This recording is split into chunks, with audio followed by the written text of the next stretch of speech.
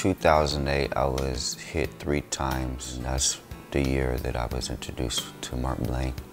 The motorcycle accident, that was the 3rd accident. Headed 8 west, going 15 north. Charger game was starting at the stadium. Plenty of traffic. Driver from Australia, without looking, had merged into the lane, bumped my fairing on my 300-pound bike, and it just came out from under me, and we both slid. The bike slid 3/4 miles, I slid a half mile on my chest.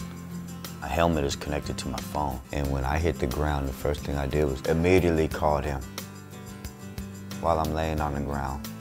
When I told him my issue, he found somebody to help me. I got my tooth fixed from a dentist, went through therapy.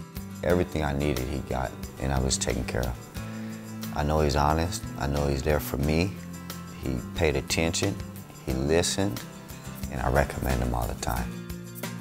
He cared about what he did. He cared about the person he was doing it for, and it shows in his work.